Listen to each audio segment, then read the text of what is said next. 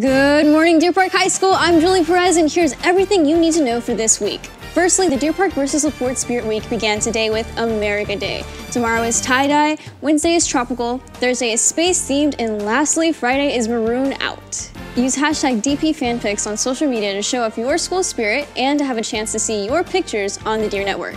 Buying tickets will look a little different this year. Students, you are able to only purchase a maximum of 2 tickets for $3 each, plus a service charge for each ticket.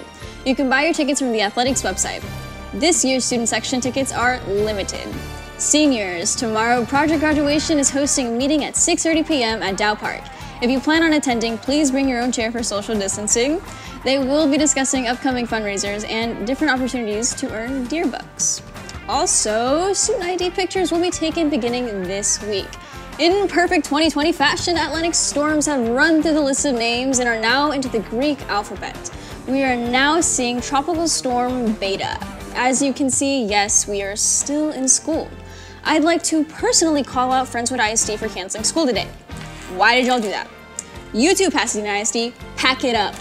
Out of abundance of caution, spare me.